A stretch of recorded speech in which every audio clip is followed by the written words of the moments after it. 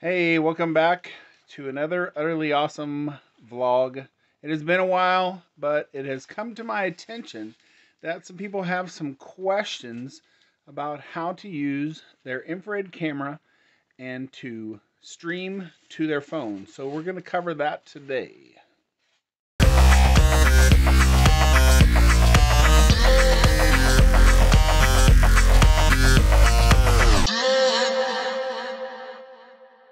Okay, here's the little setup I have. I am going to record live of what's happening on my camera with my GoPro. And this function is for using and being able to cast to an Android phone from a FLIR camera. And it doesn't matter whether it's a camera like this T500 or if you're using one of the E series cameras, or if you are using the C3 camera, the kind that will broadcast to FLIR Tools. If you hear any noise in the background, it is my wife standing next to our tree wrapping Christmas presents. Okay, so as you see here on the video screen, we have the camera, and I'm going to show you where you go into to set up in order to be able to do this. So you go into your settings, and most of the time there is a connections option. When you choose the connections option, it can be either off or share or connect to a network. If you are doing share, that is for connecting to Apple devices, Apple iPhones, Apple iPads, but if you're connecting to Android, you have to connect through a network. So the way you do is you go down here and you choose connect to network, and then you go to available networks, and then what it will do is it'll bring up a list of all the available networks. And as you can see, I've connected to 2 different networks with this.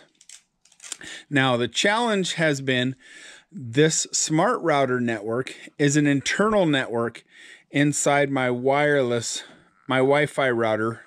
And you see it shows up a couple of other ones that come in as it picks them up. But when I connect to this one, I have a different IP home address than my phone. So my phone never sees it. So if I go to this is my direct network out to my internet.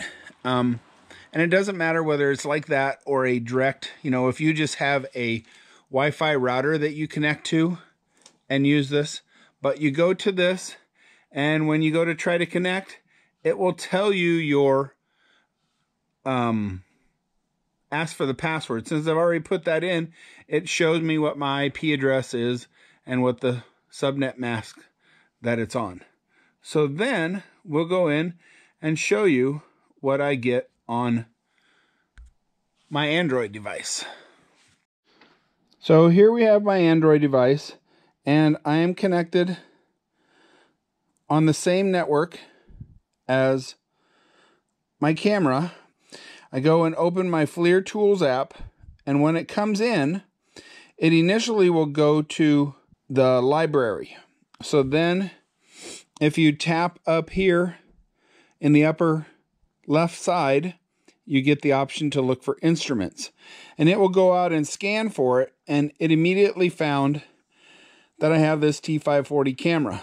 So then I go and connect to it, and then as I connect to it, the only challenge is it's not bringing in my image that's on the camera. So if I bring it back up to the camera,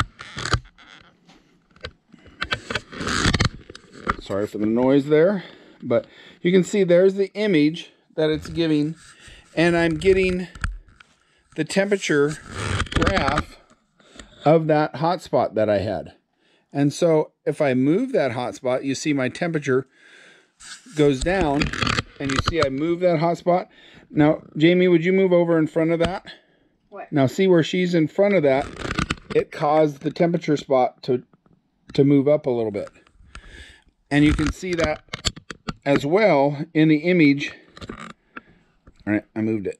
You can see it as well in the image there, as the temp changes, my temp on my graph changes.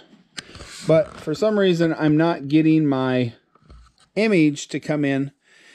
And I've tried playing around with the settings. So if you go into the settings, there's an option here for a large video stream or a small video stream. I'll try going back and see if it, for some reason, will let the large, but it won't. And that could be for a couple of reasons, being this is a high resolution camera and it may not be able to stream that on this network for some reason. Let's connect. But you can see it easily finds it and connects to it. And then it gives me my graph. And if I go in and I do things like change my temperature color palettes, there I change it to rainbow, and you can see it changes it in the camera. So it actually is connected and working on the camera. For some reason, it's just not bringing my image to my phone. So that's how you make the network. They've got to be a connection to a network, because you cannot do the share and connect directly to the camera. So hopefully that helps you in knowing how to connect your Android phone to an infrared camera. And if you have any questions or comments, please put them in the comments below. And come back next week as we show you a little bit about connecting with the FLIR C5, the new FLIR C5, to the Ignite software and how that works.